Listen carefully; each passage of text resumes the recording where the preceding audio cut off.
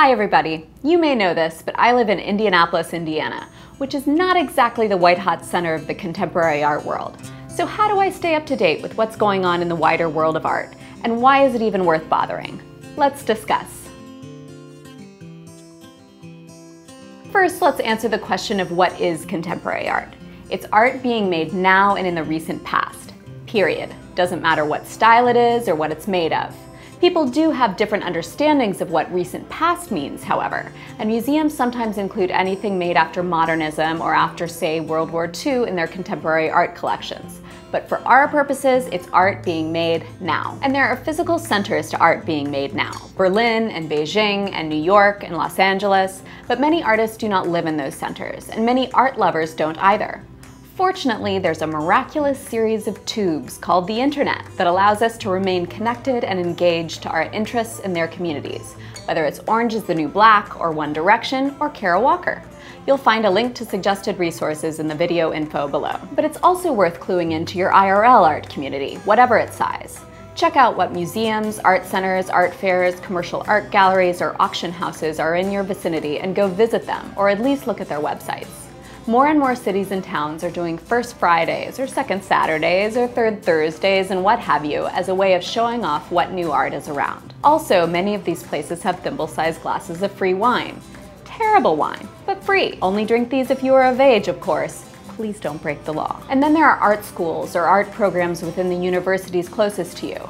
They're always putting on shows, and it could be a fun and unstuffy way to see some fresh new artwork. Those schools also bring in artists, curators, and art historians in to speak, and they're almost always desperate to have warm bodies in the audience. It can be intimidating to go to real-life galleries and talks and etc. where you don't know anyone, but everyone will be very happy to see you.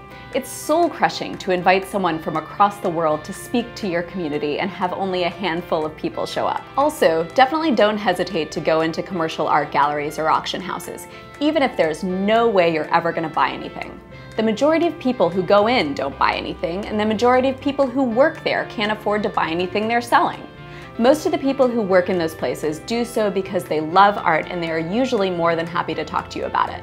And if they're not nice to you, F them. The next way is to clue into the art communities that are not near you.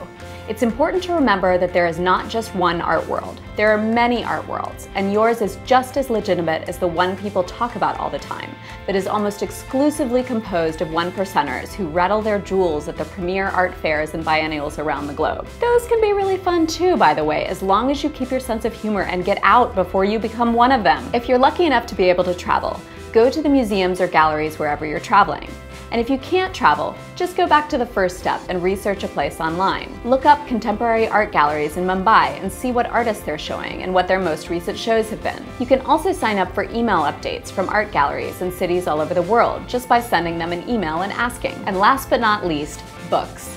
Browsing through the art section in your library, or better yet, your museum's library, can be extremely rewarding, and you'll stumble upon things you never knew you were interested in because the Dewey Decimal System is funny. There's also the periodical section, where you can spend an entire afternoon flipping through the latest issues of all the best art magazines. Even the ads in them are worth looking at and give you ideas for avenues of research. But back to books, it's best to remember that art books are not always written with an eye to what people actually want to read.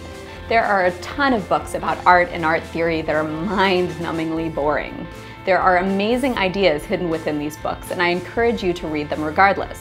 But just remember that you're smart and it's okay to read little bits at a time and even to give up. I give up on art books all the time. But some books about art are actually fun to read, and this video is my very long-winded way of announcing the Art Assignment Book Club. For our first book, we're going to be reading Dave Hickey's Air Guitar, Essays on Art and Democracy. I've chosen it because I haven't read it in a long time, and in college, when I was first studying art, it was what I would read to remind me that art doesn't have to be intimidating, and that there are many ways to write about it. You'll find links to get the book in the video info below, and to convince you to buy it, I've also linked to some Hickey essays and articles available for free online. Before I leave you, I want to say one thing to those of you who don't live in London or New York, and also to those of you who do.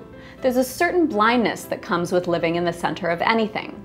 It can be overwhelming to have so many offerings to choose from, and once you live in a place for a while, it can be really easy to just go to work or school and come home and just do the bare minimum to keep yourself out of trouble. When I visit New York now, I see much more in 3 days than I did in a month when I actually lived there, because I make a point of maximizing my time. So if you've got it, take advantage of it. And if you don't live in a big city with great art, there can be a real advantage to being able to zoom out and learn about art with a perspective that comes from distance. Art communities can get very sceney and distract you from why you got interested in art in the first place. I got interested in contemporary art because it's a remarkable avenue into the way other people live and think and process life on Earth today.